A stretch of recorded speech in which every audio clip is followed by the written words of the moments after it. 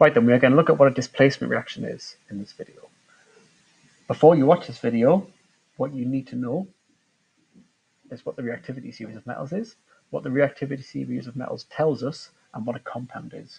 If you are not comfortable with any of those things, you need to go back and watch the videos for those before you watch this video, because otherwise following it will be quite tricky.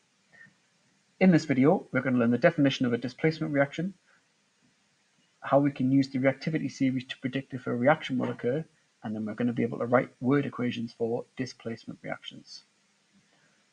So, what is a displacement reaction? A displacement reaction is when a more reactive element replaces a less reactive element in a compound.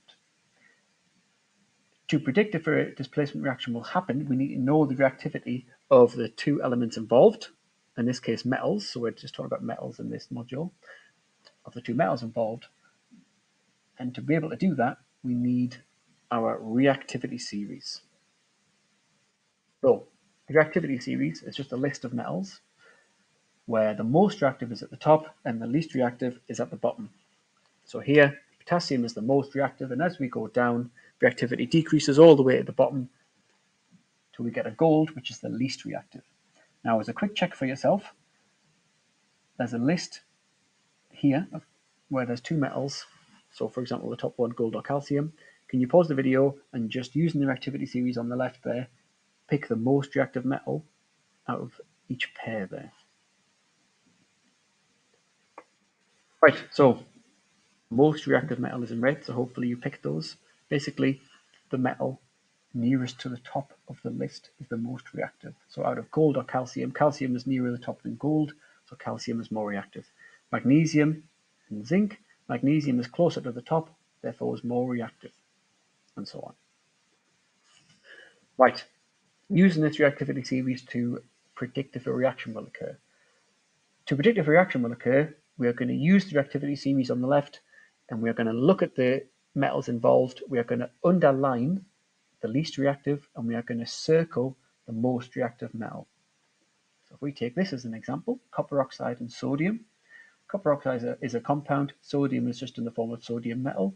We are going to underline copper because copper is the furthest towards the bottom of the reactivity series compared to sodium, and sodium is really high at the top. So we're going to underline copper because that is the least reactive out of these two, and sodium is the most reactive, so we're going to circle it.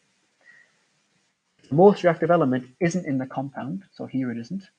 Sodium is just by itself. Then a displacement reaction will occur, and the more reactive element will replace the least reactive element in the compound. So for this, we will get copper oxide plus sodium gives us sodium oxide plus copper. So if you can see here, sodium has replaced copper in the oxide. Two more examples. So if we look at zinc chloride with calcium, zinc chloride is a compound, calcium is just in the form of calcium metal. So we need to look at our reactivity series and compare the reactivity of zinc and calcium. And we're going to underline the least reactive and circle the most reactive. So between zinc and calcium, zinc is below calcium. We're going to underline zinc and we're going to circle calcium. So calcium is going to displace zinc and we're going to make calcium chloride and zinc metal. Next example, we're going to react sodium chloride with magnesium. So again, we're going to compare the reactivities of sodium and magnesium.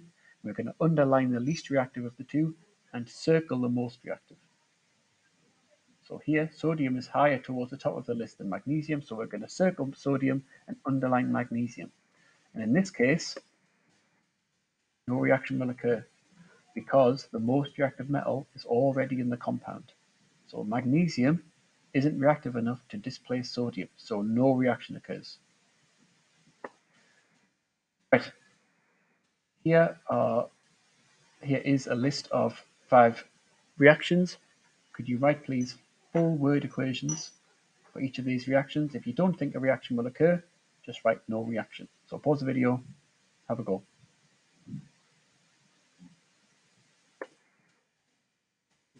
Right, there's your answers. So for sodium oxide and magnesium, there will be no reaction because sodium is more reactive than magnesium and sodium is already in the compound.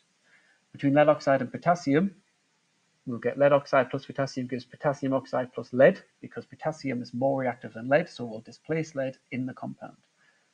For copper chloride and zinc, zinc is more reactive than copper, so we'll displace copper from copper chloride to get zinc chloride plus copper. Between aluminium bromide and magnesium, magnesium is more reactive than aluminium, so we'll get magnesium bromide plus aluminium. And then for the last one, potassium chloride plus copper, we will not get a reaction because copper is less reactive than potassium. Potassium is already in the salt, so copper is not reactive enough to displace it from its compound. Thank you very much.